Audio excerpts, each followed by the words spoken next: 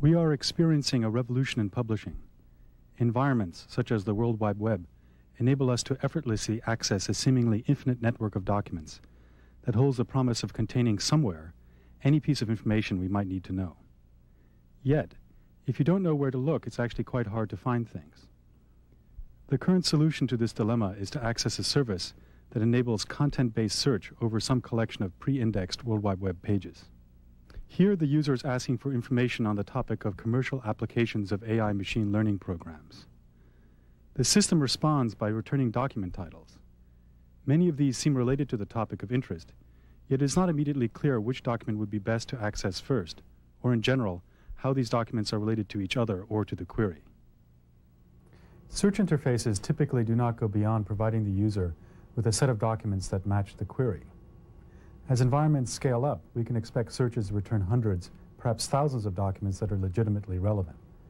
Can systems provide tools that help the user make sense of this wealth of information? This videotape will demonstrate one information access interface, called TileBars, that investigates this issue. TileBars is a method for displaying and exploiting query term distribution information in long documents.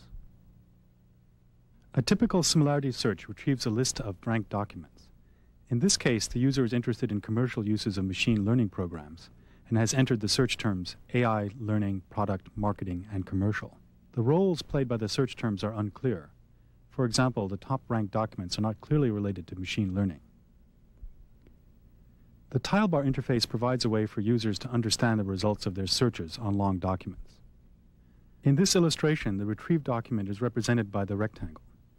Each square within the rectangle represents a coherent text segment or subtopic within the document. In this example, the document is made up of 12 subtopical segments. Say the user is interested in documents on commercial uses of machine learning techniques. The top row of squares corresponds to the number of times the term learning occurs in the document. The bottom row corresponds to the number of times the term product occurs in the document. The darker the square, the more frequent the term. This TileBar suggests that the retrieved document has well-distributed discussions of both learning and products, perhaps strong enough to indicate that both are main topics of this document. The next TileBar suggests that while learning is a main topic of the document, product gets only a subtopic discussion. The next TileBar suggests that a subtopic discussion of learning takes place in another context, such as evaluation. The last example shows passing references to each term. Most likely this document is not of interest. Most retrieval systems do not provide a clear way for users to distinguish among these cases. Suppose the user is interested in articles that discuss the relative merits of the Prolog and Lisp programming languages. As is clear from the interface, the first two documents discuss both languages in great detail. Document 6, however, talks predominantly about Lisp, with brief mentions of Prolog at the beginning and the end. As we scroll down the results set, we see that there are a great many documents that have an abbreviated discussion of both terms. Interestingly, the two terms seem to occur in the same segment and in only one segment in a large number of documents. Continuing further down the result set, we see documents in which each term occurs but without significant overlap. Most likely, these documents are not as interesting as ones with some overlap.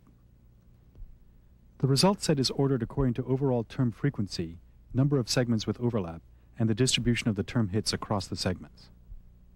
Now we illustrate the example of looking for documents on commercial applications of machine learning. In this case, the user breaks up the query into three conceptual parts: AI, learning, and the business terms of product, marketing, and commercial. A constraint has been set up so that all of the terms must occur with some overlap in at least one part of each retrieved document. Additionally, the user indicates that terms having to do with learning must occur frequently throughout the document. The graphical representation allows us to see what role learning is playing in each displayed document. For example, the document labeled number 0 does have a large discussion of learning, even though its title might not imply this.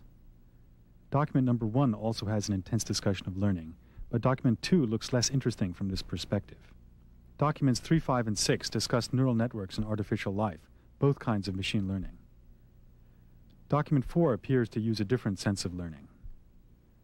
From the representation, we can see that most of these documents are not primarily focused on the business aspects of the query. To remedy this, we can loosen the constraint on the occurrences of learning and insist on the more frequent discussions of the business terms instead.